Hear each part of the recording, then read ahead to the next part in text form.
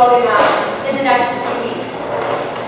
Our mill levy is the lowest of all our neighboring districts, including Evergreen, Inter Canyon that services the Morrison area, Platte Canyon that services the Bailey area, and North Fork, which services the Pine area. Also, it's important to note our mill levy has not increased since 1972. That's 41 years. The community's grown a lot in that time.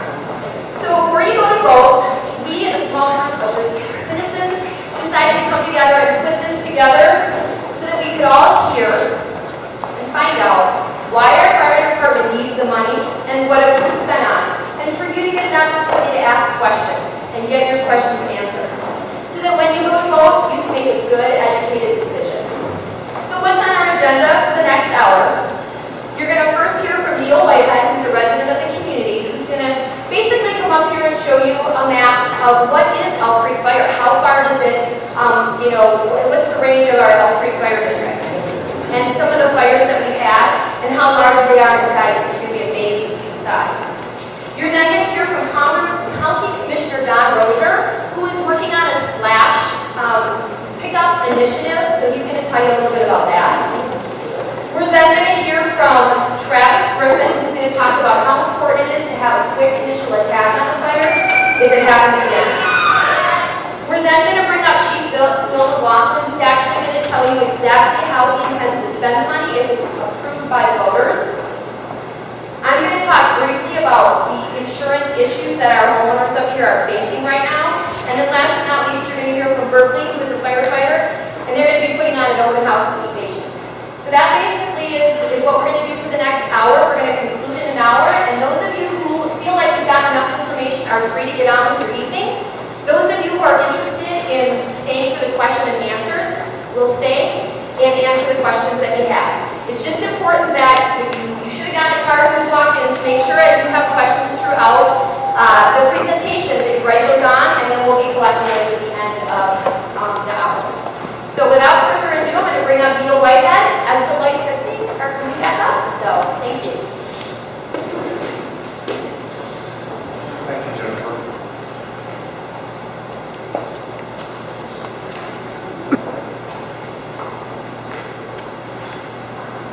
Well, I'm a geologist, and the first thing that comes to my mind when I'm given a new problem or a new area is to get a map and to find a map that shows what I need. And if there is not a map available, well, then I'm going to make one.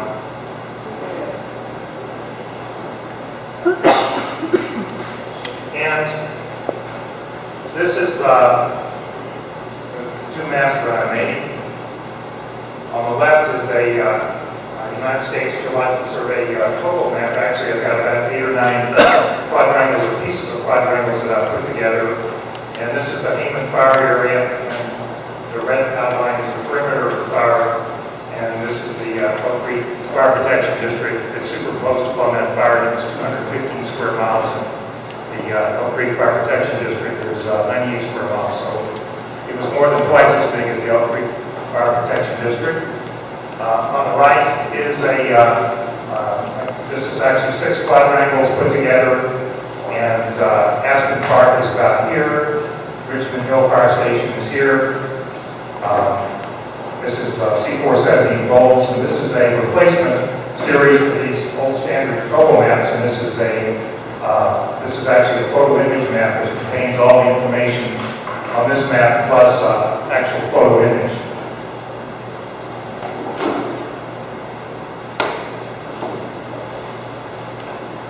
This is an enlargement of the previous map. The scale is 1 inch equal to 2,000 feet, and this is a yardstick, and that comes out to 13.6 miles. So that's sort of a rough scale. And this interval right here is 1 mile. And this is holes in C470, and this is the hogback. And over in this point is the downtown Bailey, and this is Richmond Hill.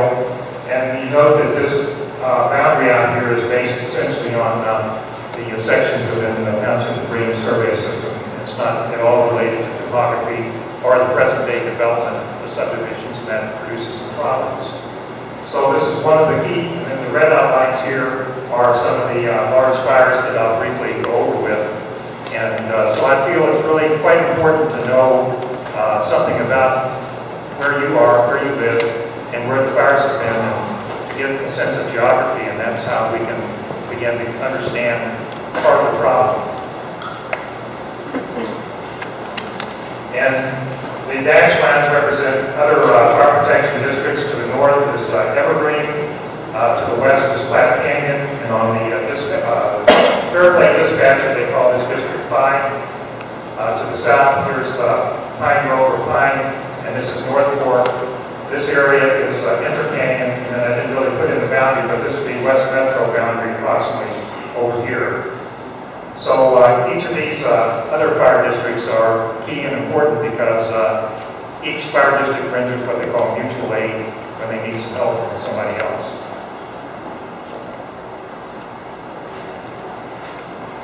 This is a close-up of the previous map. Here's the outline or boundary of the Elk Creek Fire Protection District. This is Station 4 in Aspen Park. The Elk Creek Headquarters Station number 1 at Richmond Hill, 3 at McLaughlin Mountain, and 2 on Mount Evans Boulevard, just a little bit from Pine Junction, and this is 285, which runs through here.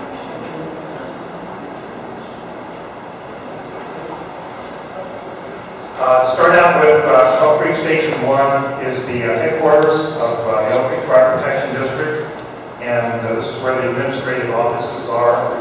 And for those of you that have just moved up into the mountains, you can practically drive through this now that they put in the new revised part of 285 and not even know there's a fire station there. It's sort of the heart of the protection district. And there are 2 ambulances here, which are staffed by 6 full-time employees, which they pull shifts. And so at any time you call 911, that's where your ambulance is going to be dispatched out of. And there are full-time, there's a paramedic and a firefighter EMT on duty there. This is Station 3, and that's up at Bays and Timothy on Conifer Mountain. And that primarily serves the Conifer Mountain area. The only way they can get out here is through essentially Kennedy Gulch or Christopher Kennedy Gulch Drive out to 285, or else they can go what I call, this is sort of what I call the labyrinth of Kings Valley.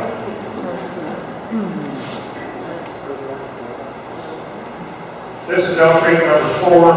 West Jeff Elementary School is here, West Jeff Middle School is here. That's King Supers. And then this is the park and ride, so it's right across from the park and ride, another building, and it's Elk Creek 4. And this is Pine Junction, this is Pine Valley Road, and then this is Mount Evans Boulevard, and this is Elk Creek Station number 2. And on this one you can see, it's pretty good enlargement of this U.S. topo map, which shows the photo image in some of the larger buildings. And then also, in this case, it's, you can see the topographic contours. And this is a layered PDF, and these are available from the website of the United States Geological Survey now. And you can download them. And by layered, it means you can turn on various layers. You can turn on the stream drainage, you can turn on the highways, the topography, and the photo images, and sort of build your own map with the kind of information you want.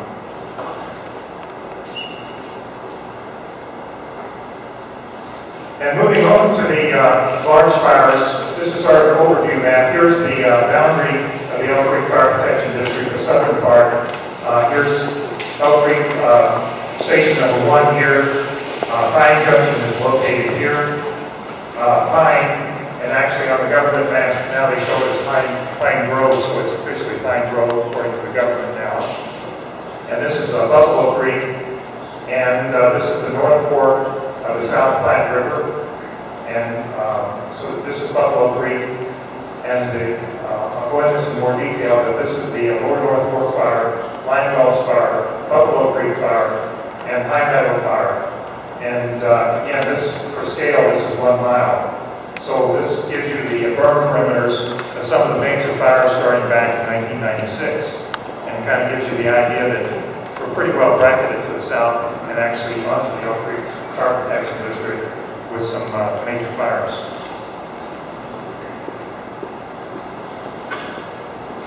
This is the Lower North Fork fire, and the grid you can see on here is a 1,000-meter grid. For you guys who are in Vietnam, that is standard on Army maps, and I assume it's in the same way in back in Afghanistan. And this fire, this is the Lower North Fork of South Platte, and this is Kennedy Gulch, Foxton Road, which runs down here and joins. And in this direction, you would go to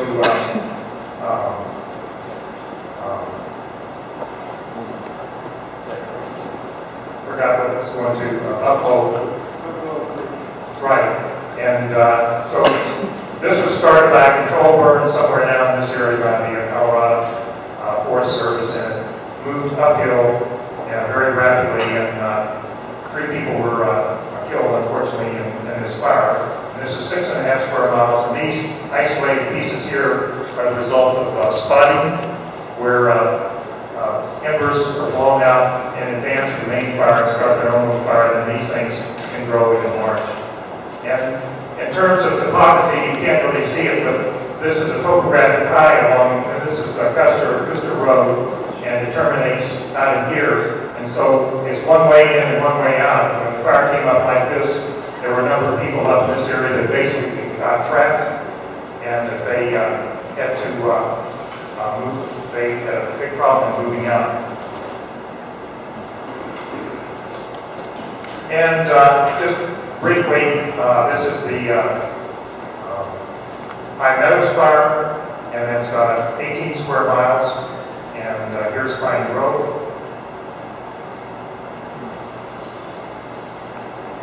And moving on, here's Black Mountain Fire. This is actually the Jefferson County border right here. This is Park County, and the Elk Creek Fire Protection District, which is part of Park County. And as the final 2 maps, this is the perimeter in red dark red of the Hayman Fire. The dotted line is the perimeter of the burn of June the 9th. And the fire started down here on June the 8th. And at 7:30 in the morning, the fire front was here, and by 11 o'clock at night, the fire front was here, and this is a linear distance of 18.5 miles, and it burned this 18.5 miles in 15.5 hours. And so that was about 94 square miles in 1 day, 91 day, and we're only 98 square miles. So that gives you an idea of the magnitude and the strength of some of these forest fires. And I'll just skip over that. And to summarize, we face a continual threat of wildland fires. We're all in this boat together, and it's made of wood, 98 square mile boat. And that serves as an important visualization tool. And it's up to you to be informed as voters to make the right decision about the level of service that you wish to receive from your fire and emergency medical personnel. And thank you very much.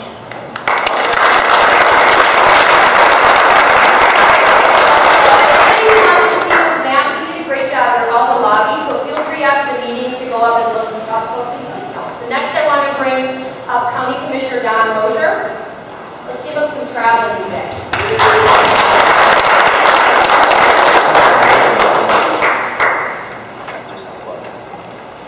I'll try not to.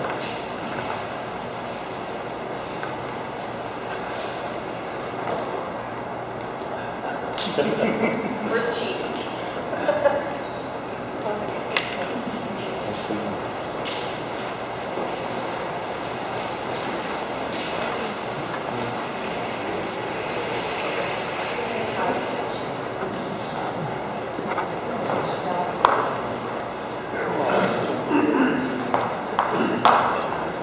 Always come with a backup.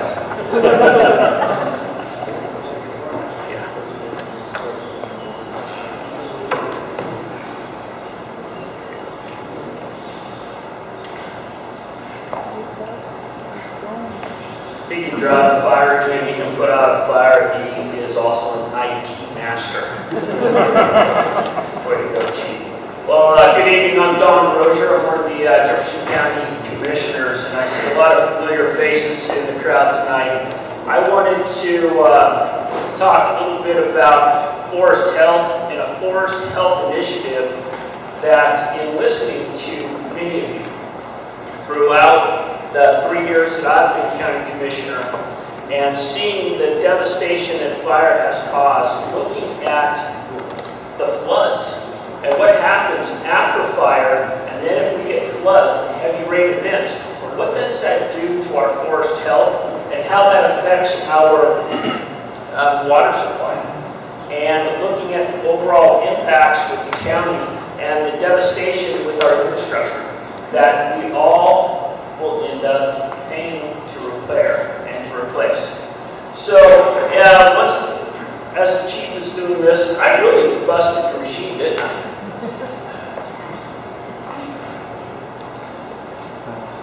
Also here with me today is Brett Roller. Brett has worked with me on putting together an initiative here that I wanted to present to you tonight in a way to address slash collection. Brett, you want to help there?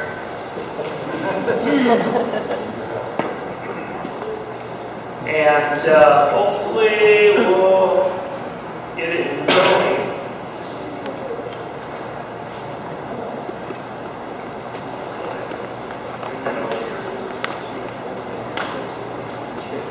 Sorry.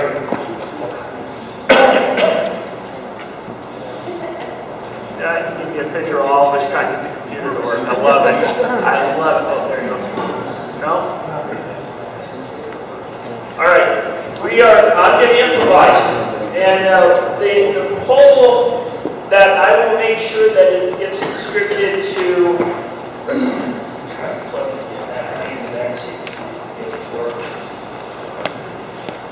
the proposal, I'll go ahead and get it in electronic form and also paper form for everybody. Is this. Looking at forest health, looking at our forest canopy, looking at what we have right now among us. We have the infestation of the bark beetle. We have overgrowth and unhealthy forests in some locations.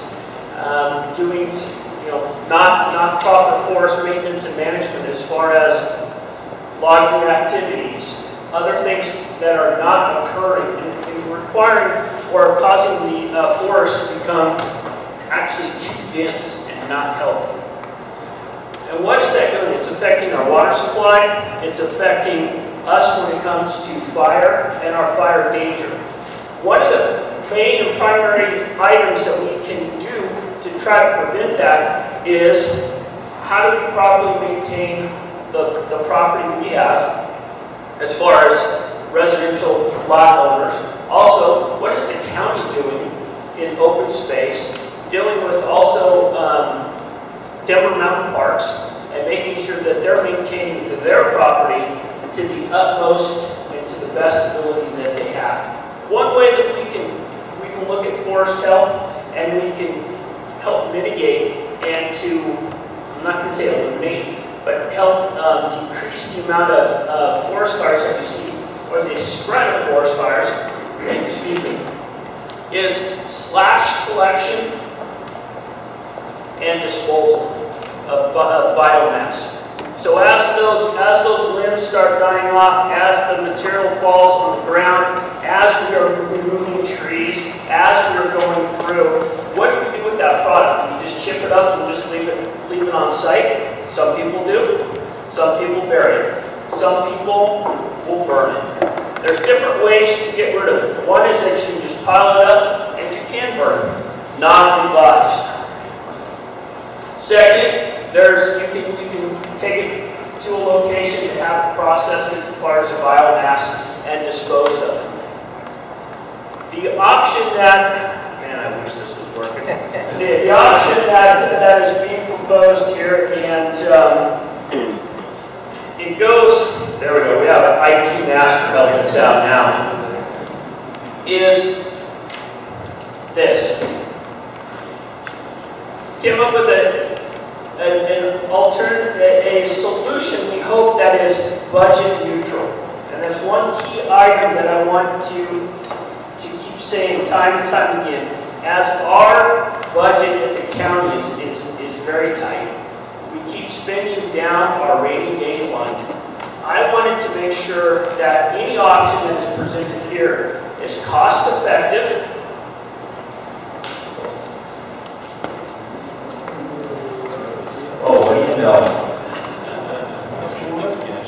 there you go. You get rid of all of these. There. I did it.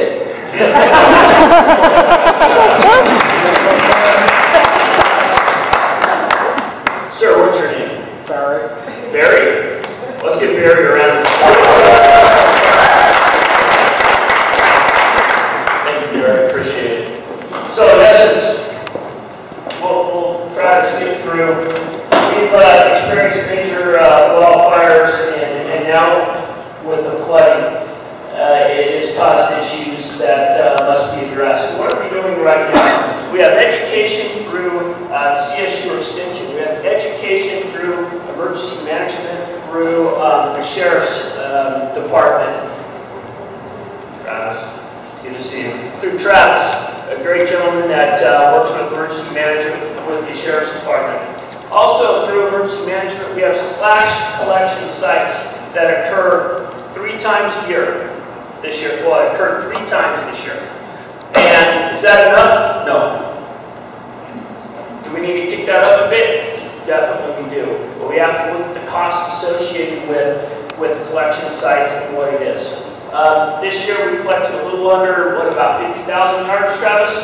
And it was quite expensive. Because when we collect that slash product up here in the mountain communities, it has to be processed and then hauled down. There's really no value to that material. It costs a lot of money for trucking to take it down and dispose of it. We have to pay somebody. There's really no value to the end product. With that, a little bit as far as the slash treatment options. As far as chipping it up, piling and burning using the grinder, lopping and scattering for defensible zones. There are some good options here, but I think we have a better option that I want to present to you, and that is as far as biomass disposal and composting.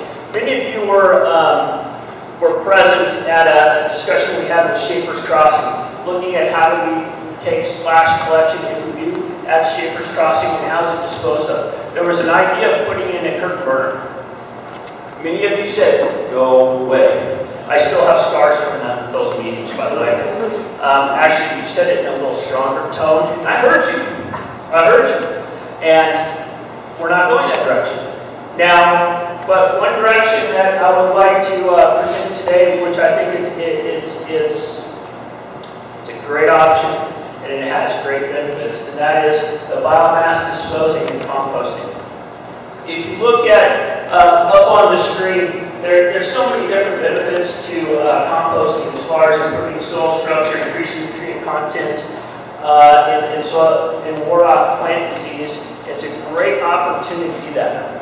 However, biomass and composting takes ground and it takes time.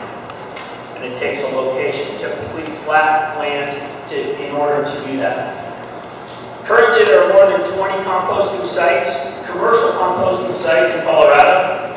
And we feel, in talking with Brett and talking with others, we feel that Jefferson County can efficiently, effectively do a composting type of process, especially for the slash that is produced every year. And then that finished material, instead of that as a byproduct that is disposed and just thrown away, it actually can be used as, given away to residents of Jefferson County. We had an option that we were trying to work out through the Botanic Gardens. However, that didn't come full circle, and they chose not to participate with us on this. But this is a great opportunity for all of us. A couple items The initial proposal we had said 40 collection sites. I want to put up here 20 to 40 collection sites. And I just want to modify that slide real quick because I feel it's very important that we have multiple collection sites throughout Jefferson County, that it is very efficient but also convenient for the users of dropping off material. That you're not having to drive halfway across the county to drop off a truckload of material. Helping mitigate wildfire concerns is paramount, is number one. And the benefits, 100% complete organic compost that can be used. And also, I was just talking to the chief about this. The design process here is twofold. One is to help mitigate wildfire concerns, but also to provide a fundraiser activity for different fire protection districts within Jefferson County, of which we have numerous fire protection districts, such that we cover the base cost. So the tipping, they call it tipping fees, so the drop-off fee may be $10. And that would cover the overall cost of driving the material and taking it to the compost site. Okay, there would be an opportunity working with fire protection districts, whether it be Elk Creek, West Metro, or others. Sorry, I live in West Meadows, so Metropolitan District. But to provide them with an opportunity to sell the coupons for a specific date. Say on a Saturday from 9 until 10, you have a slot, you get in, you drop off your material, and that may be sold for $15, $20. There's a fundraising opportunity for them to help augment their overall budget. But then there's also fundraising opportunities for, say, the Chamber of Commerce, for others that wish to do that. But that can be mixed in with. Okay, thank you. With the process. So the next steps are approval for the Board of County Commissioners. I already received, I brought this to them a couple weeks ago, more than a couple weeks, about a month ago, and they're excited about the process to move forward, so this is what we're doing, so we're moving forward. I'm getting out there and talking to individuals and seeing who would be interested in this process, public and private. We secure our first health project manager. We actually have a proposal for that right now. We're going through that proposal in the contracting phase, so we're moving forward in that regard. Grant applications, we have until June of next year to receive those grant applications for the Department of Natural Resources. And securing locations, starting off with 20, building it up to 40. Maybe even more. This is a very scalable type of opportunity. And then coordinate with local fire protection districts, schools, and others for those drop-off locations. The key here is the drop-off locations. If they're free of charge, much better with the economy. It saves all of us in drop-off and tipping fees. And then also working with volunteers that are out there, whether it be fire protection districts, the chamber, or others, to provide some labor when the drop-off occurs. My time is up, so I thank you very much. If you have any questions, I have business cards up here. I'll hang out for a while. If you have any questions, please feel free to contact me, and I'd be happy to talk to you more. Thank you.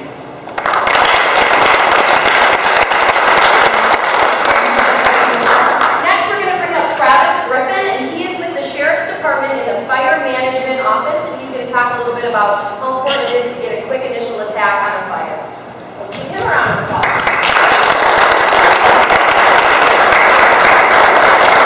You guys hear me all right back up like this? Yeah. I was asked yesterday to come chat about initial attack.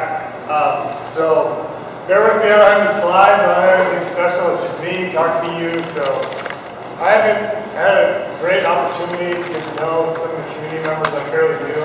I started in December, so I just want to take a quick minute, introduce myself, give you a little bit of background. Started as a Jefferson County Sheriff's Office Fire Management Officer in December. Before that, I worked for the Colorado State Forest Service, Wyoming State Forestry Division, the U.S. Forest Service, Lambert County Sheriff's Office, So I have been doing forestry and wildland fire for 12 years.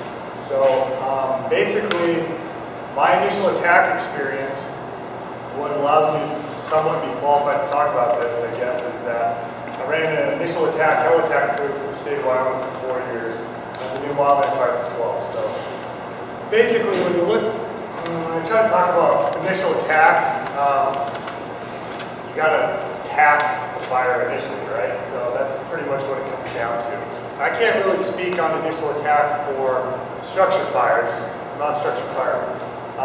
So what I can speak to is what I know about wildland fire, and that, especially here in the Front Range, I've been doing a lot of studying on some of our Front Range ecosystems and how they're so fire adapted, and we've kind of fallen away from what used to be a natural low intensity fire occurrence that has cleaned the forest floor. We've actually got lots of heavy fuels now intermingled with wildland urban interface. It's just a scenario that's very difficult for a lot of us that live up here to think about. So knowing what I know about initial attack, knowing your local area is huge for the responders and those reporting the fires, of course. Having proper strategies and tactics, basically your strategy is, okay, am I going to do indirect, which is I'm going to burn off a road and let the fire come to the road, something like that. That might be indirect. Direct line is another tactic which is most commonly used in initial attack, which is hand tools and water on the fire. Put the wet stuff on the red stuff. So those are your strategies: initial attack indirect and direct attack, and then you have your strategies. Sorry, I'm starting to get those a little confused. But you basically have, okay, are you going to use hand tools? You can use engines. You can use a combination of those, aircraft. Those are your tactics. So the strategies are indirect or direct. So from there, basically when the responders show up, they're doing the scene size up and making sure that they can engage this, and they're thinking of 4 primary things, which we term in the wildland community as LCES. It's an acronym for lookouts, communications, escape routes, safety zones. Basically, when you have good communications, you're looking out for one another, and you're looking out for fire, you have a way to get folks out, get yourself out, and you have a safe place to go, that basically allows you to start engaging and putting that fire out. So a lot of that can all happen after the fact.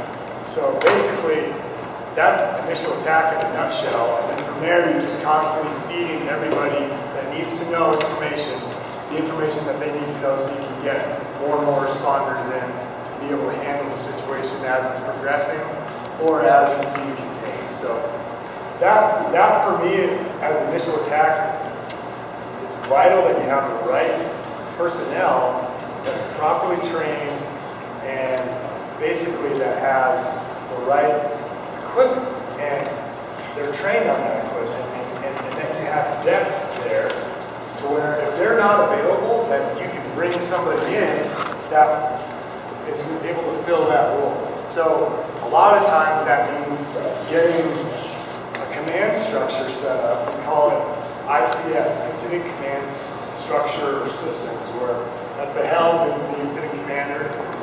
For initial attack, it's usually, the first arriving person.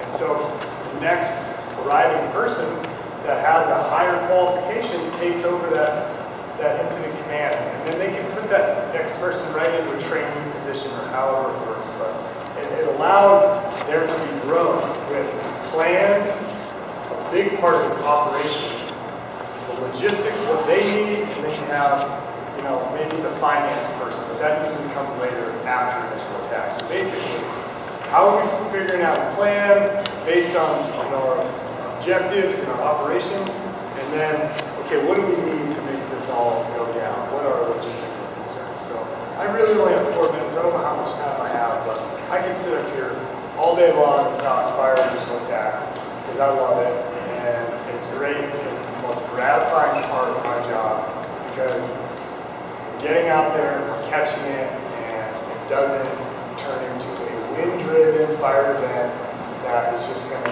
move incredibly rapidly, like some of the progression maps that we saw earlier with some of the fires here in the Front Range, where at that point it's a very much defensive mode where we're getting folks out of the way and we're trying to work on the flanks where you can actually do something, because I can tell you right now, no person in this entire earth can withstand some of the heat that's coming off of the head of a fire, Front Range, wind-driven fire event. Just, you will not survive. It's just that simple.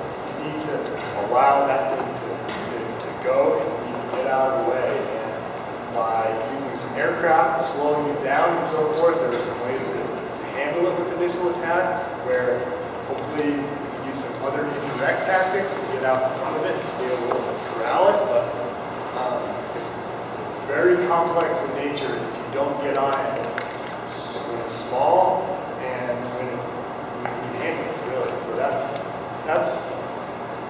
really my little 2-cent spiel for you guys on initial attack. It's such a vital component of fighting fire in the Front Range, and anywhere really. I had the luxury of going to fires in Wyoming that may be 100 acres and they were initial attack fires. I could be there for 3-4 days and all it burns is somewhere near somebody's fence. So that was it. Maybe some cattle, maybe some sheep. Here it is much different. You have a 10-acre fire, you can have 100 homes.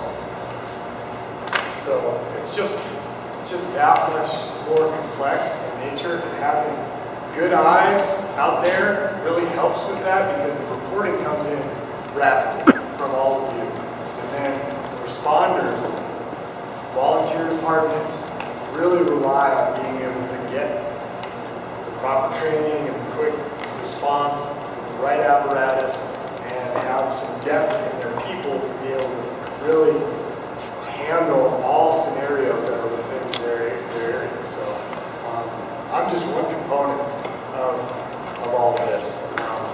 And so hopefully I can provide some services to the county at large, but I'm not in charge of the district. So I'm there to assist the sheriff's office and the county commissioners and kind of bring everybody together. I'm basically that liaison, and with my helicopter experience, they usually pull me right into a helicopter manager role during the fire. Of course, I have a lot of experience with air tankers too, so knowing what we need for the type of fire event as it progresses is where I usually fit in that initial attack period. And then ordering incident management teams. We have a Jeffco incident management team, and then there's other federal teams. So thanks, pal. I'm pretty much done. So so I think we're taking questions afterwards. Yep, absolutely. Thank you so much. Nice to meet all of you guys.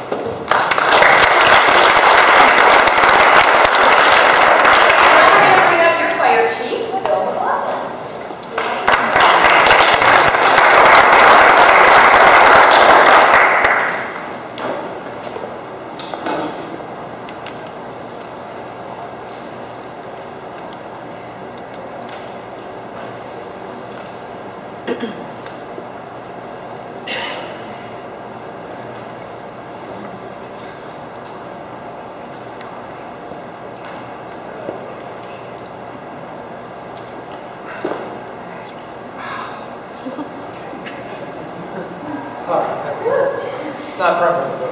And Chief, will you please speak in the microphone for the video and also us folks in back? Thank you. Is that better? Turn it on. Is that better? Okay, I'd like to thank the Friends of Elk Creek for putting this on and for inviting me to come talk to you. I need to start with a standard disclaimer with this, and that is that the Friends of Elk Creek is a campaign group that is working in favor of the mill levy. As an official of the fire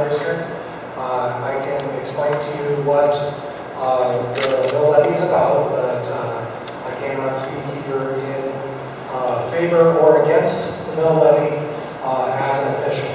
So I'm going to try to just stick to what the history is, why the decision was made to go for the mill levy, and what we expect the outcomes to be.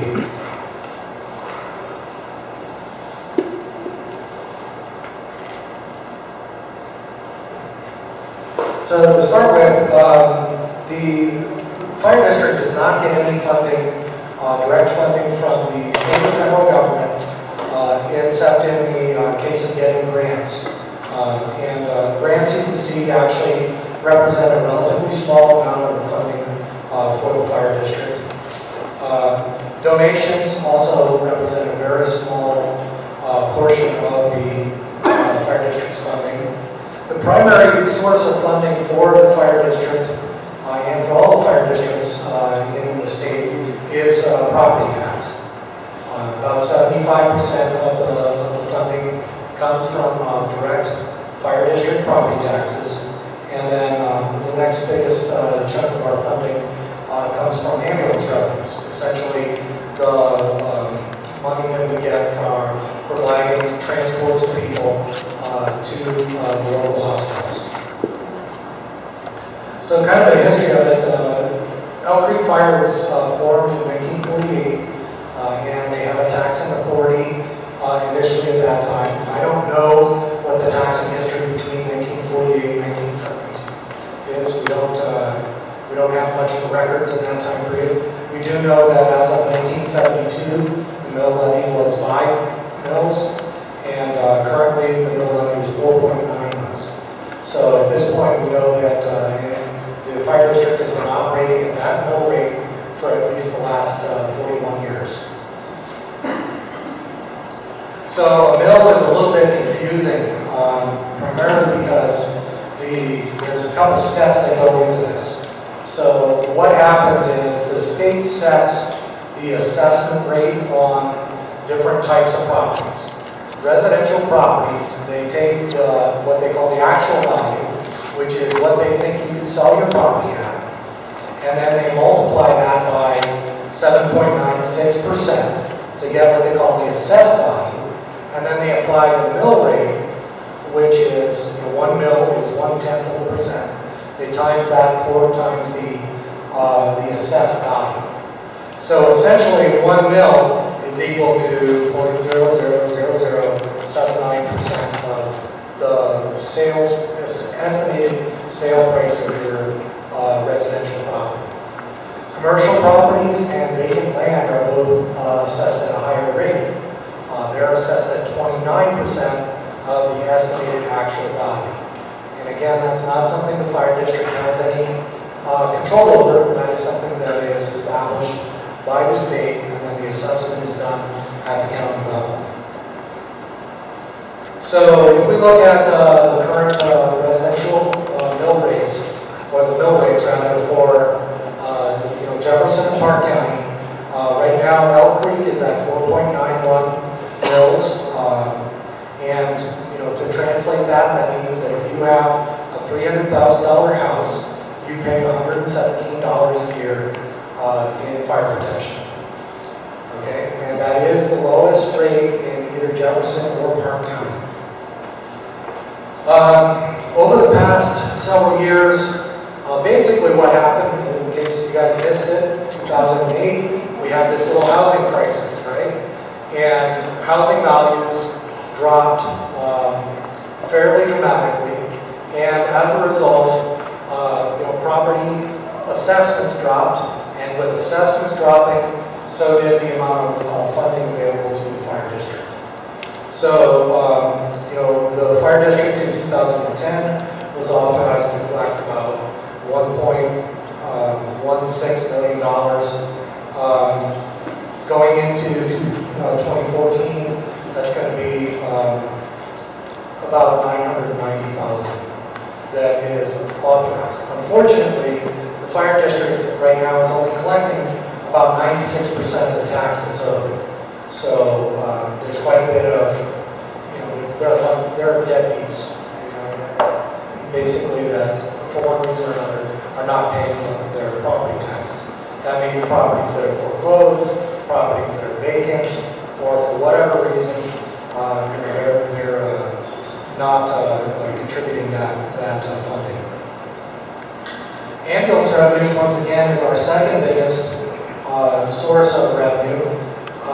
But over the same time period, what we've seen is even though our call volume is continuing to increase, first off, we're seeing more people that are choosing to call an ambulance, receive treatment at their house or wherever they are, and then they decline an ambulance ride, which they have every right to do. But the fire district does not receive any revenue for any service other than transporting to the hospital. So if a person calls, they get treatment, we leave them at home, there's no bill to them. That has impacted our funding as well. Likewise, we both have more people moving into Medicare age, which is, and Medicare doesn't pay us the whole cost of the ambulance transport. They pay us, what they have set as their percentage, which is, lower than standard private insurance would pay. So with more people moving on to Medicaid, that has impacted that. Likewise, Medicaid rates, reimbursement rates for ambulance services have dropped. And finally, we've seen a lower collection rate for those people who are getting those ambulance rides. So over time, that's impacted our budget pretty significantly. Combined between those two factors, basically we've cut about 26% out of the budget of the fire district from the past 4 years. But we did that by cutting our training officer position, cutting our fire marshal position, and cutting the half-time secretarial position. We've cut benefits for the remaining staff that we have. We've been paring down some of the vehicles. We've basically cut into some of the services that we've been providing, and we've also used money out of reserves over the past several years. Going into 2014, we have the assessments that have been provided by the county, and we have another 4% cut to make in services going into next year. That tax assessments are done every other year, so the tax assessment that was based on property values as of June of this year is what's going to be used for both 2014 and 2015. So we've got those 2 years to write it out. We did ask the assessor, what is the prognosis for 2016? Because there had been a lot of talk about, things are going to bounce back. The assessor basically said, if the current trends continue through June 30th of 2014, countywide values will increase and residential property values will make a big jump. He made that statement several months back. As of yesterday, he provided a clarification to us. The market has not continued to increase at the earlier rates. It's sort of leveled out. And that's something that we've unfortunately seen. Now, if any of you are able to predict where housing prices are going to be come 2015, I'd like to see you after this. I want to know where to put my money. We really don't know what's going to happen. We can estimate, we can hope that the housing market turns around finally. It certainly seemed like it was starting to, but again, we moved into really a kind of a stall pattern. And unfortunately, we've actually seen building permits in Conifer are actually less than they were in the last 2 years. They have continued to drop off, and that's not really a good sign if you're relying on property values to provide funding for services. Now, this issue is compounded by a problem that we've got, and that is that next year we're scheduled to be re-rated by the Insurance Services Organization. The Insurance Service Organization, or ISO, provides information to all of the insurance companies that do business in Colorado. Now, most of those insurance companies use that rating number directly. Not all of them do. So, notably, State Farm and Allstate Insurance they use their own system for how they determine what your insurance rates are going to be. But they do get the information about the fire department capabilities from the ISO, and that is one of the factors they use in determining what they're going to be setting their rates at. I believe that Jennifer Eleniewski is going to speak a little bit more about the insurance situation after this. I'll just kind of describe essentially what ISO is and how that kind of is used and impacts the community. ISO ratings go from 1, which is great fire department, to 10, which means that you have no fire department. So your fire insurance rate is going to be determined if the company uses ISO by where you sit on that rating.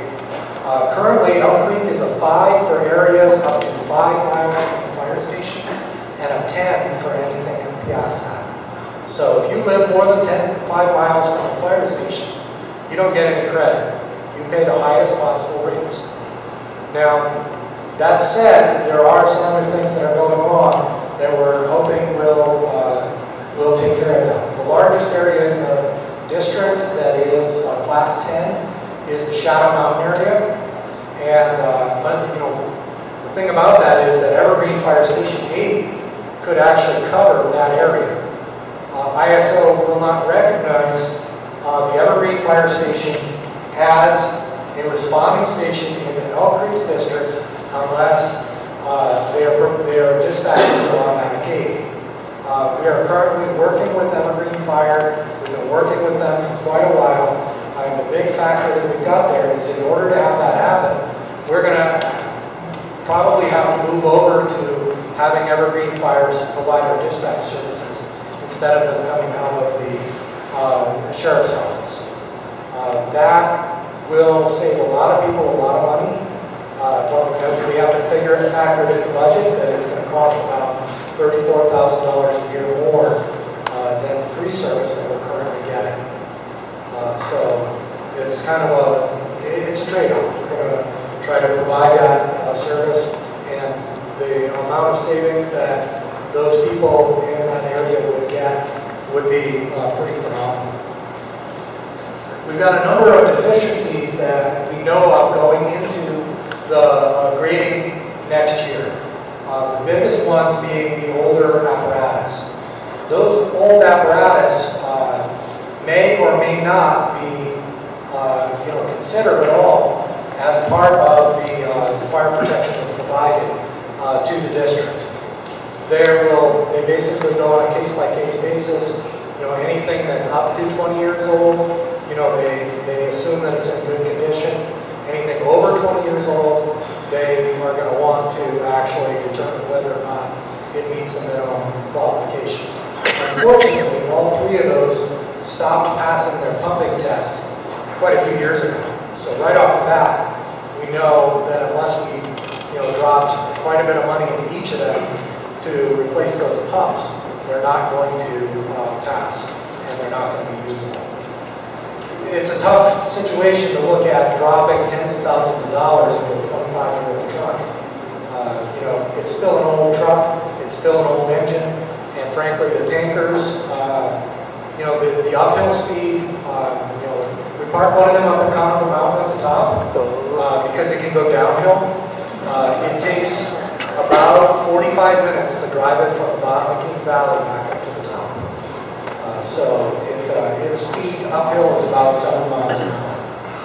We also we've got a problem that we don't have a reserve engine, and then we've also got, both the cuts in the training officer, the cut in the fire marshal's position are going to hurt the rating as well. So we've got a number of factors that are going against us going into the ISO rating. The biggest factor that we have to look at there is the tanker credit. Because if I ask all of you, how many of you live within 1,000 feet of a standard fire hydrant, I'm going to guess that only the people that live in Kings Valley are going to raise their hands, because that's the only part of the community that, you know, residential properties are within 1,000 feet of the fire hydrant.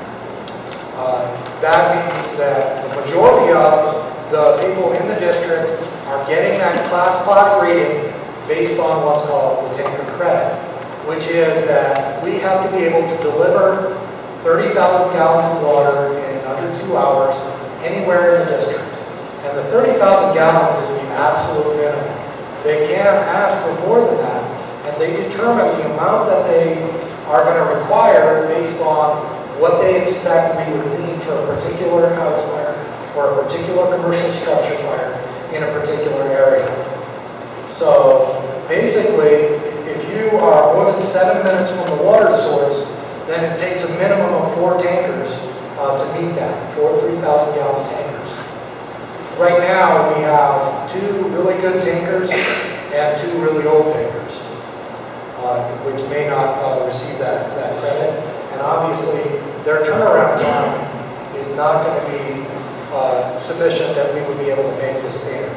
So with our current equipment, we would not pass. So again, you know, passing the tanker show is unlikely.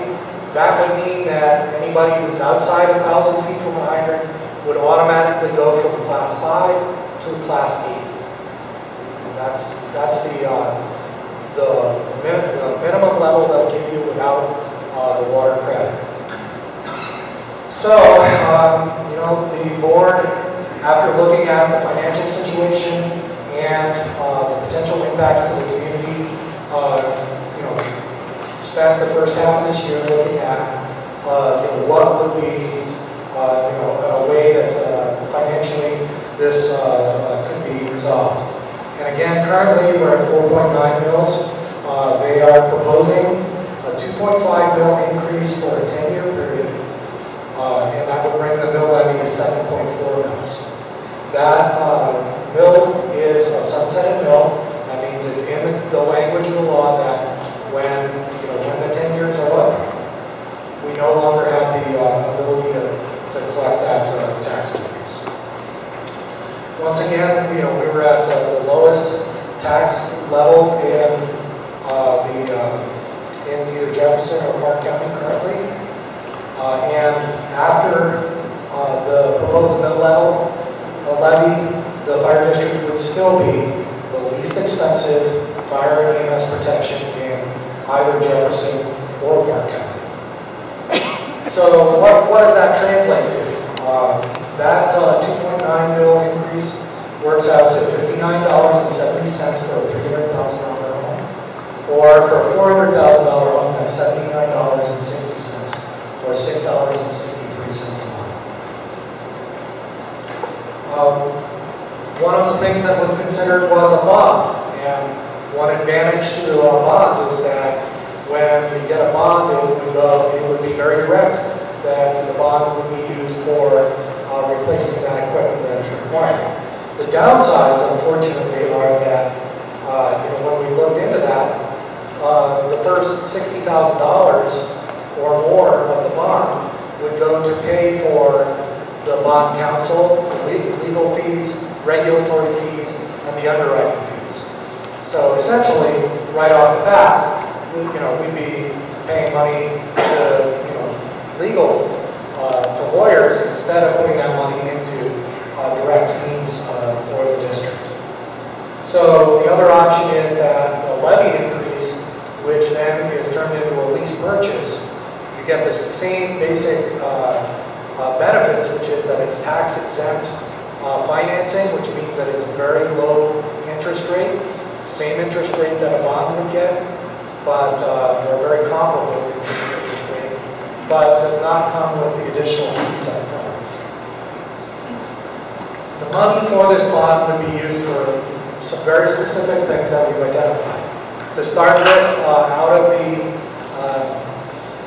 the you know, positions that we had to cut, we would be restoring one position, and that position would be responsible for doing basically what 2 people were doing before. We would put essentially $233,000 a year into the apparatus replacement. And that's going to be something the board is going to be discussing more at their upcoming meetings about specifically how that's going to function, whether that's going to be initially one lease purchase and that money going into reserves, or whether all of that money will go into an upfront lease purchase program. The first year, we would look at putting $75,000 into protective gear for volunteers. And the primary reason for that is that we want to essentially increase the number of volunteers we have, and we want to buy the equipment that they need to get started. You know, we pretty much depleted our personal protective gear, the turnout gear for the firefighters, with our existing volunteers. We have increased the volunteers over the last few years, and we're really at the capacity of what we can take right now. But we're also increasing in call volume. We're going to probably get really close to 1,200 calls this year, which is an increase of 60 to 80 calls over last year at the current rate. And you know, we'd like to have more volunteers to kind of spread the workload out a bit. What the other money that we're looking at providing there, one of the things is that our volunteers not only don't get paid at all, don't even get the $5 for a call that many volunteers get, but we actually ask them to pay for their own EMT training and buy some of their own gear. We'd like to actually start providing that training to the volunteers so that they're not paying money out of their pocket to come here and serve the community. And then finally, what we have left after the plan with going to reserves. This is actually a relatively small amount that's going to be available from that funding initially. But you know, over the next couple of years, as we pay off a couple of the older leases, we anticipate that we'll be able to start building up those reserves a little bit more. Right now, the district is at pretty much at the minimum of what is really acceptable to keep in reserves between the required TABOR amounts, the money that it takes to keep the district going from January 1st until tax revenue comes in, and you know, a small cushion to pay for major incidents. That cushion, you know, the board has set at $100,000 to give you an idea. Talking again about the initial attack response, the little Bluebell fire, the 14-acre fire over there in Wood Forest, that cost about $85,000 to fight that fire. So you know, keeping $100,000, you know, for emergencies is really kind of keeping it at the very bottom of what is really prudent. The position that we're talking about replacing, again, would be half the fire marshal job, half the training officer job, and their primary goal, their primary duties would be to recruit and train volunteers, train the existing volunteers, manage the fire prevention programs, and support both mitigation and grant writing for the district. Both of those positions are required positions under that ISO rating. So getting one person in to do those will actually help bump that rating back up again. There are no plans to add any other staffing from this increase. And over the next 3 years, there will be no permanent staffing. I'm going to say permanent because we do use you know, temporary employees to fill in what we call part-time employees to fill in if we don't have paramedics available, and obviously we would still continue to try to do that as much as possible. So for the next 3 years, you know, the staffing level is going to be the basically the 10 positions that we're talking about, and following that, after 3 years out, you know, any additional staffing will really be based on community needs.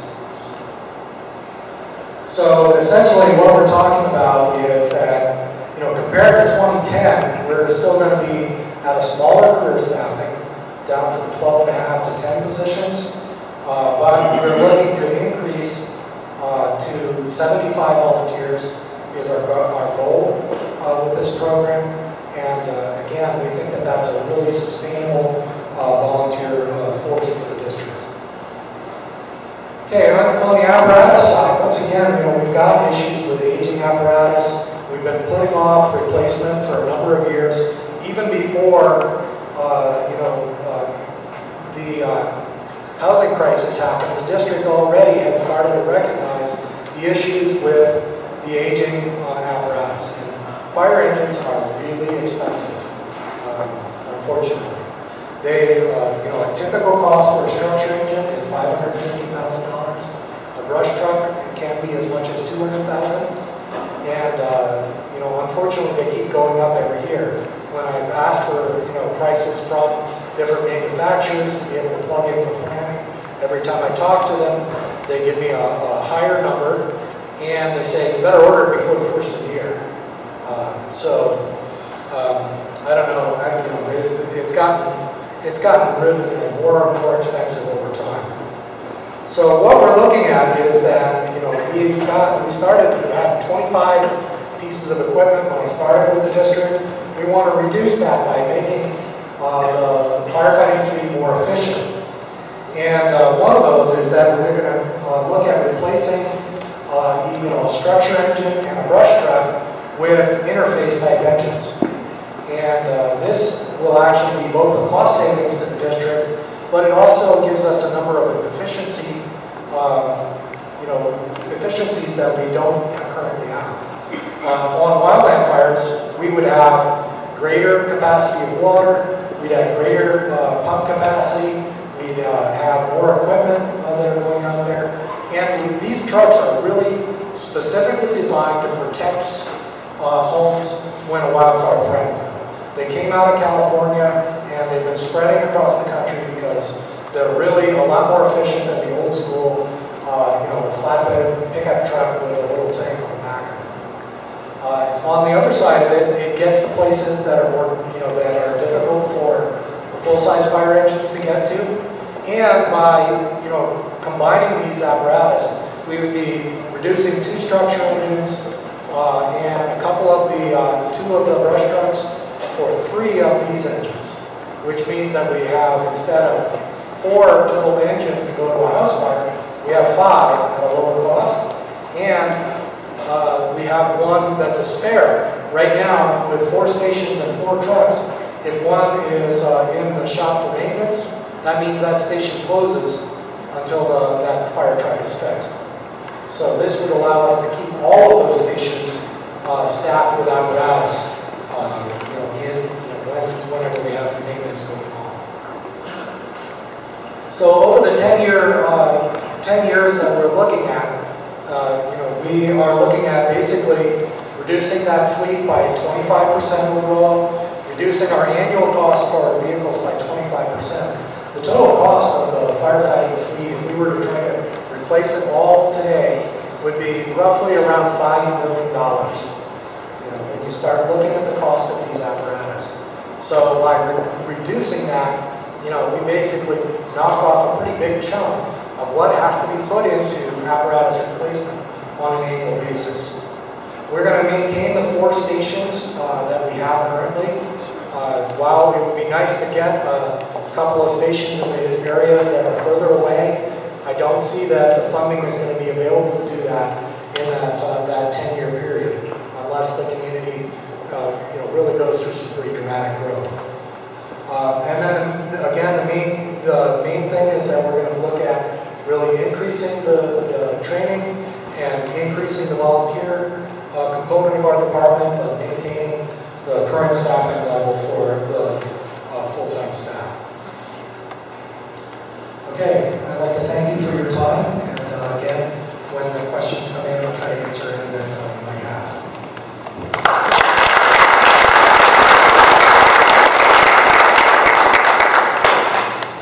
Thanks, Chief. So I promised you we're going to keep you for about 3 more minutes, and then we're going to get on to the question and answers.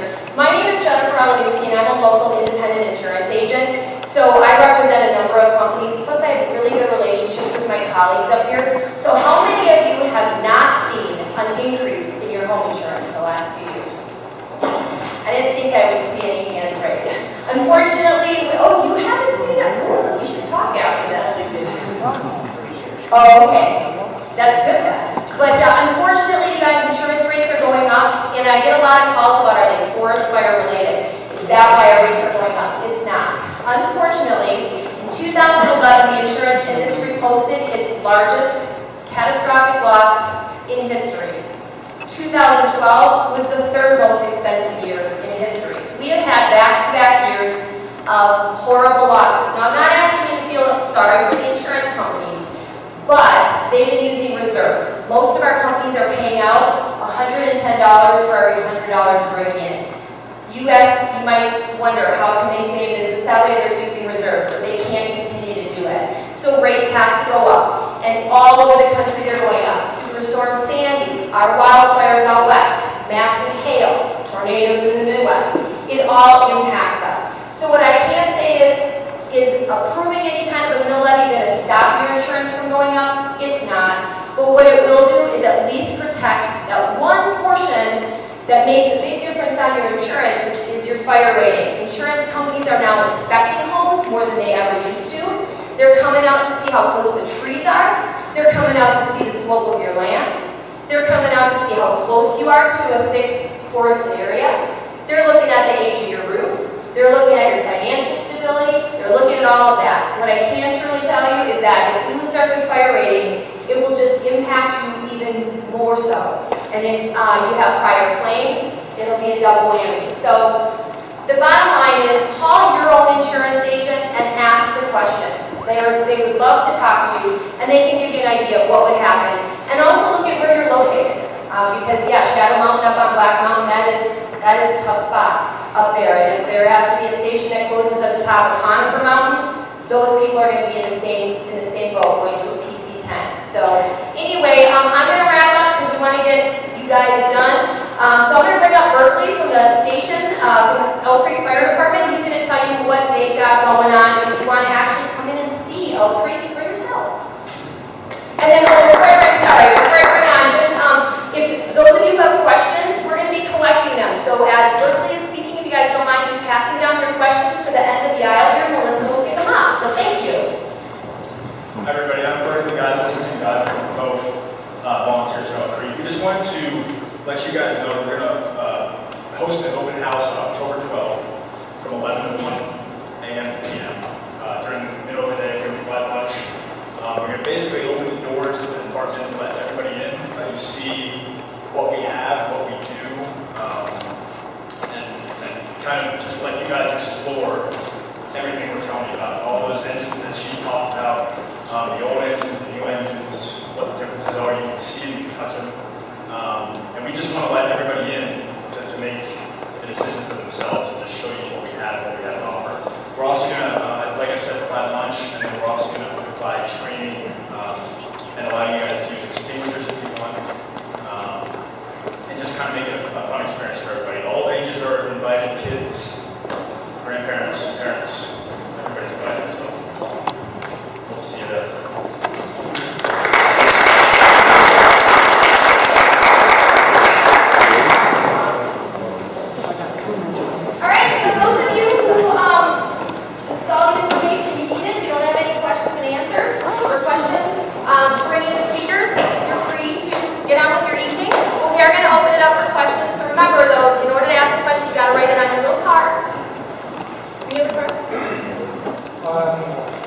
We have been talking with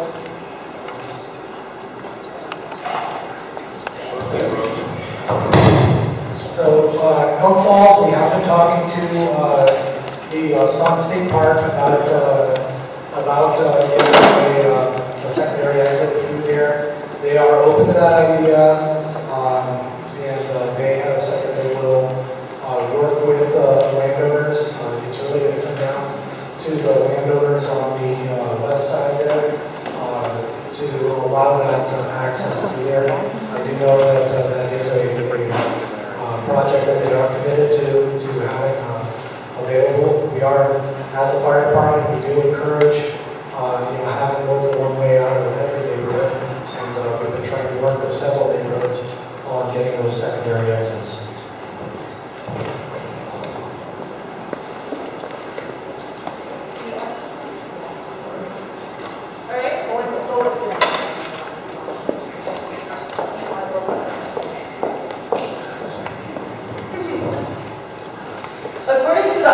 of 2012, Elk Creek Fire Department overspent the budget by a significant amount.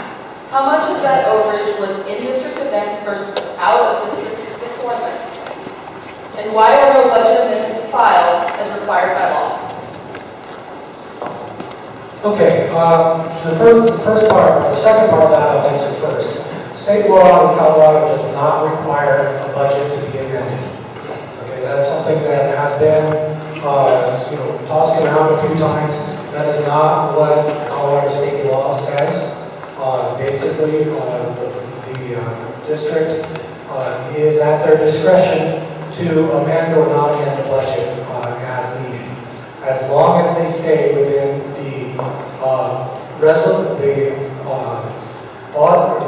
appropriations that were authorized by the board through the appropriate resolution. So on that side of it, the fire district did not have to do a budget amendment. I know that the district has in the past amended their budget at the end of the year to match what actually was done. And this actually reminds me a little bit of what Soviet Russia used to do, where they'd set a quota, and then when they didn't meet the quota, they revised the quota down to what they did meet. I think it's a lot more transparent for the district to come out and say, this is what we expected, but this is instead what things cost us. So there were two main factors in both the revenues and the expenditures for the district were higher than projected. The largest part of that was that the district collected $236,000 in reimbursements for providing services outside the district to other districts or other agencies that were having fires. Out of that, I believe $115,000 were expenses such as fuel, personnel costs. The rest of that money actually was money that rolled back into our capabilities at no cost to local taxpayers. So more than $100,000 was rolled into improving our capabilities, and it didn't cost you guys anything. That included purchase of a used brush truck. That again, 100% of that was paid for by outside activities of the district. Then in addition to that, we also were fortunate that we got donations to pay for a UTV that allows us to access remote areas where we can't get a brush truck in. So we actually, even though we did not spend money out of local tax coffers, we were able to improve our capabilities. The other piece of that was, unfortunately, we had to pay back $44,000 in grant funds that had been collected on previous grants that were not spent on the grant projects. And we had to reimburse that to FEMA. That dated back to grant projects back in 2010. So that, even though that was paid back in 2013, it was moved back to the 2012 budget by the auditor, because that's the way they do things. Commissioner Rosier, we got a question for you. No question. If you wouldn't mind coming up. Would the Jefferson County compost be available to Park County residents? And then as a resident, what can they do to mitigate road right-of-way easement brushing? Is it legal to cut it down? I'll give you this card so you can cheat if you forget the second question. Is it legal to cut down? We'll start with the first. Would it be open to Park County? Definitely. If we look if it's convenient to Park County users who wish to come and to drop off most definitely, because the way I view it is not just this area, only these people are able to do it. Fire does not discriminate from county to county, from city to city, from area to area. So if there's a way that we can help with it, if there's individuals in Park County who wish to come over and utilize the facility, if there's capacity there, most definitely.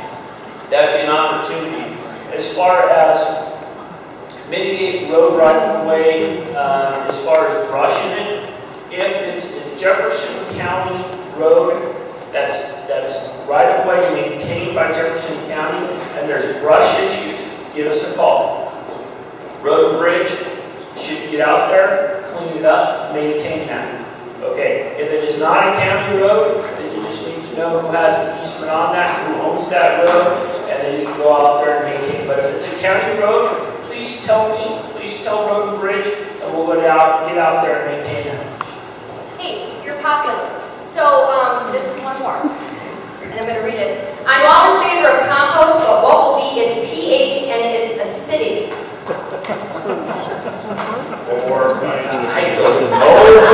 I'm a civil engineer who specializes in water. I'm not a chemist. No, actually, with composting in the process that is proposed, it's fair. I'm not going to say easy. It is possible to balance, the acidic nature of the compost. That is as far as the process in which you go through. So there's ways to adjust that. And if compost is developed that it has no end product, then what good is that compost? So it will be adjusted. I'm looking at Brett from the sheet. He said it will be adjusted so it's a usable material at the end of the day. Hopefully that answers the question. All right, we have another one. Another question is, how do we keep small fires small? Don't start up, I like it. Travis doesn't like the microphone. No, I don't like the microphone. So I'm going to hold it away because I want to blow everybody's ears out. But anyhow, basically you keep small fires small by getting to them quick. And hopefully there's not winds, low RHs, and high temps. Because when you have those three things, small fires turn into large fires if you don't get on them. So it's really rapid response.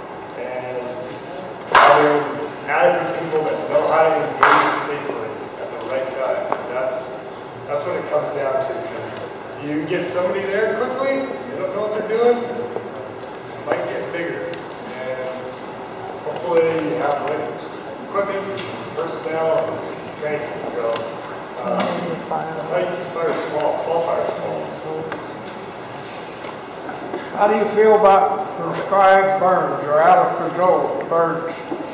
Out of control burns or prescribed burns? Both of them. They're both the same. No, they're not. They're not the same. They kill 3 people and it's not worth the risk. Go ahead. I'd like to address that. You want me to give you my professional opinion on prescribed fires and then give you my professional opinion on out of control wildfires? Is that what you're asking? Prescribed burns. That happened in the North Fork. You want my professional opinion on what happened Yes. at the North Fork fire? Yes. I was a state employee at that time, so unfortunately, I can't address that. I can talk to you one-on-one on a cup of coffee outside of wearing my state or my county hat, and we can talk then. But unfortunately, there's pending litigation, and I can't be up here and tell you what my opinion is of that. That's just something I cannot do legally. Maybe the commissioner will. Yeah, well, I can tell you right now, though, that pile burning is the most cost-effective technique of tree selection, and that's just fact. So that's just, if you do it right and you go through the motions and get the right permits and you hand pile your slash, you burn it in the winter, you go through the right permitting process, I think pile burning is a great way to go, and I think the communities need to come together on some community slash piles too. And I'd love to get together with Rosier and his ideas on this composting. I haven't been involved in that conversation yet, but prescribed fires have a huge place in wildland fire management in the Front Range. It is a tool that if we lose it, it will be detrimental to wildland fire management, timber management, forest health, drinking water, everything. I'm a huge proponent of prescribed burning, just as a profession. So That's that's not because worth the risk of 3 lives and all that. I can't speak to the lives of property lost on escape prescribed burns. That's not my place to, but in general, prescribed fire is great management. We've got a couple more questions to get through, and I want to make sure that we're respectful of everyone's time, so if we can hold those questions till after. This one is for Don Rosier. Where'd you go? Commissioner Rosier?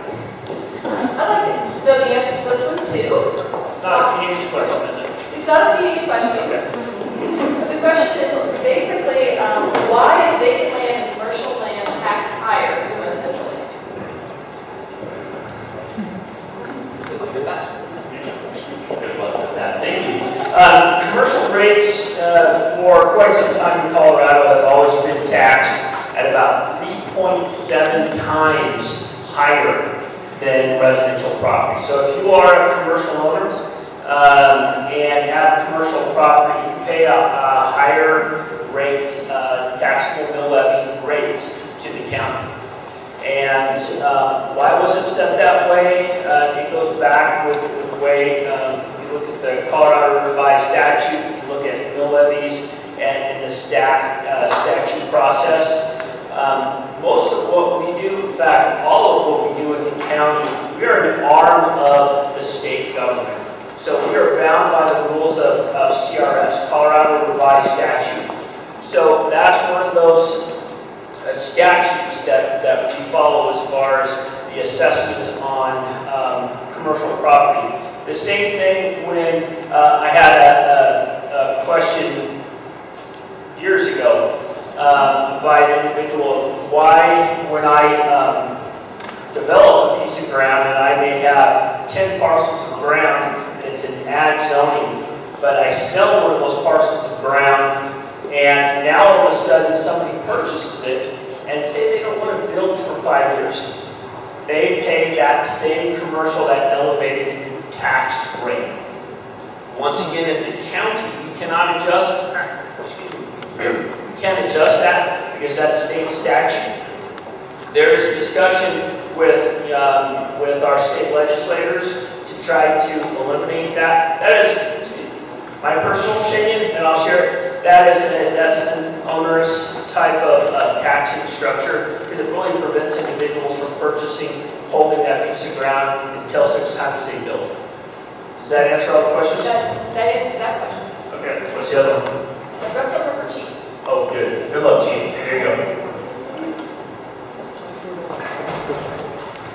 Okay, thanks. I know we're running kind of late, and we did want to get out of here on time, especially because I think the school's only giving us a certain amount of time that we can be in here. So I'm going to run through some of these really quick. I'm going to apologize if we don't get to every question here. Lime Gulch Fire. Why was it left to burn 18 hours before any emergency attention?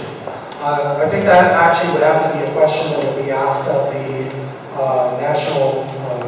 U.S. Forest Service, because the Lime Gulch Fire occurred, it was not within the Elk Creek Fire District, it was on National Forest property. I can speak a little bit to that, and that is that we had a lightning bust that came through. We had 2 fires in our district, and one that we fought in North Forks District for them. They responded to at least 3 other fires all in the same area. And at this point, we assume that the Lime Gulch Fire started as part of that same thing, but it was frankly one that, didn't, maybe it didn't pop up, or it was mistaken for one of the other 3 fires that were within basically about a 1,000-acre area there. So that would be my kind of speculation on it.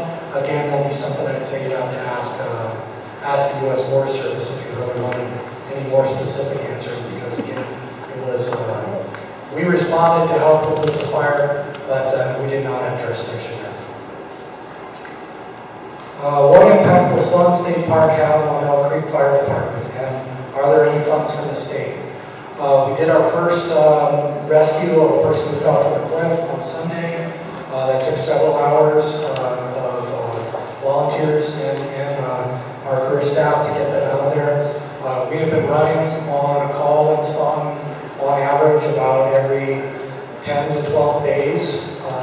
We expect that to slow down in the summer, but it is adding to our workload.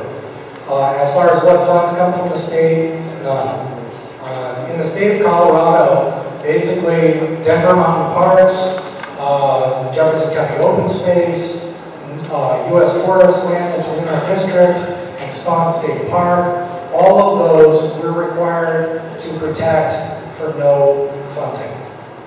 Okay, so, and that does make a challenge. It adds to our workload, but you know, I believe the idea there is that you know, we gain the benefit of having those open space lands or those parks.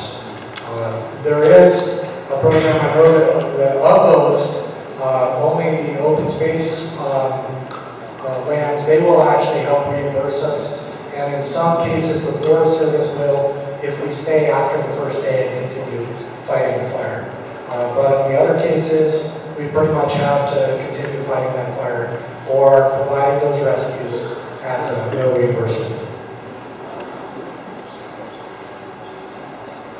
Okay, given the high cost of equipment, what will $233,000 buy? What we're looking at as a plan there, and what I'm asking the board to do is actually to finance the purchase of the 3 interface fire engines and the 2 tankers, and that $233,000 is the estimated payment on the financing for those each year.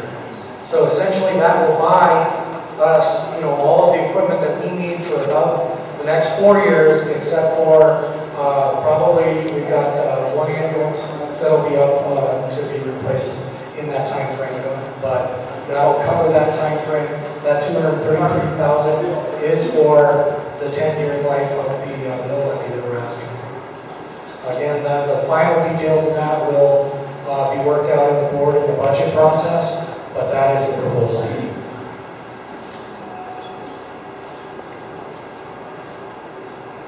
Okay, this one's fairly long, so I'm going to kind of summarize. According to the reports, we've been averaging 45 shift days covered by volunteers each month. And why not capitalize on those hours to cover one of the 2 ambulance shifts each day, saving the district hundreds of thousands of dollars? Well, to start with, the total amount that we're going to be paying for the full-time, you know, the 1 firefighter EMT and the 1 firefighter paramedic, to cover for the entire year is about $300,000. So I don't think that, you know, getting volunteers to cover some of that is going to save us 2/3 of it. We do, in fact, use volunteers to support the staff, you know, and to fill in. They very often take ambulance calls. They often take shifts that when one of the paid firefighters is off duty. But one of the things to recognize is because we have not been paying for them to go to EMT training, a large percentage of them are not EMTs, which means that they're not qualified to provide patient care in an ambulance. We've got a small number of volunteer paramedics, and most of those are willing to come out, help on a call, but they don't want to take the transport time. The thing you realize here is that every time we transport a patient, it's somewhere between 2 and 3 hours between the time they go to the call, drive all the way down to Lakewood or Englewood, drop the patient off, turn around and come back up here. So a lot of our volunteers are willing to come out and help out on the calls. They don't want to put in, you know, 2 or 3 hours at a time, 3 or 4 times a day to do that. Well, when we have volunteers shifting, they do help out with that. They do, in fact, some of our guys back there are wearing their turnout gear because they just came back from taking a patient down to the hospital right before the meeting. So we are doing that, and that is one of the reasons that we are able to keep the cost of fire protection here so much lower than in most places.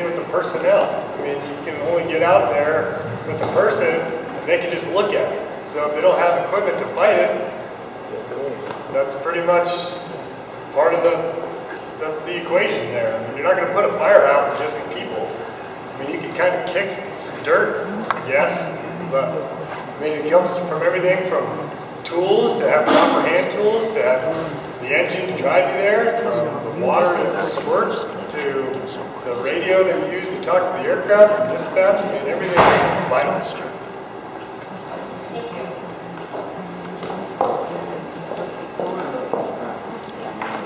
Thank you everybody for coming out tonight. This is a final question for the French Bell Creek. The question is about when will the yard signs be out for yes, to vote yes on the mill levy. If you will like us on Facebook, you'll find out. It should be coming out sometime in the next week or two. So thank you guys so much for coming out. We really appreciate it. And please vote yes. Thank you.